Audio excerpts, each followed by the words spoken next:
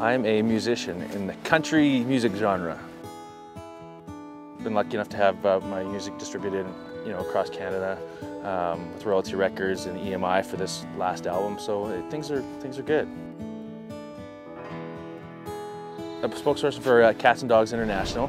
I've been actually with them for about 2 years, and so what we do is we go down to Mexico and we trying to prevent the pet overpopulation down there through education and sterilization.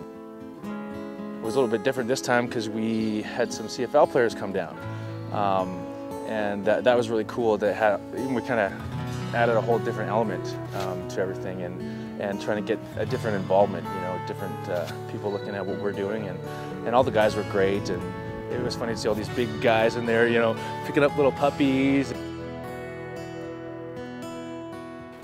This is Stella. This is Isla. They're from Mexico. They almost look like they could be related. They probably are related, cousins. Coda, and that's Dakota. I've had 2 dogs for a long time, Dakota and Gizmo. And then when I went down for the first clinic, I brought back a dog named Stella, a rescue dog. She was we found her at the dump. And I was just gonna foster her. And then it turned out to be a long-term foster. I wanted to keep her, couldn't give her up. So, and she's been great. And just this time here, we brought a dog called Isla that we found on Isla Mujeres, and she is actually going to be fostered for a while, and then we did find her a home. But I'm still getting pretty attached to her right now too, and she's fitting in with my dogs. They all love each other, so it's going to be tough. Fun at the dog park, yay! Let's go for a walk. Mexico doesn't have a means to take care of this problem. I mean, they can barely take care of the people there. So we had an opportunity, through Air Transat, which is, made it possible and affordable for us to fly down there. Otherwise without them we wouldn't be able to do it.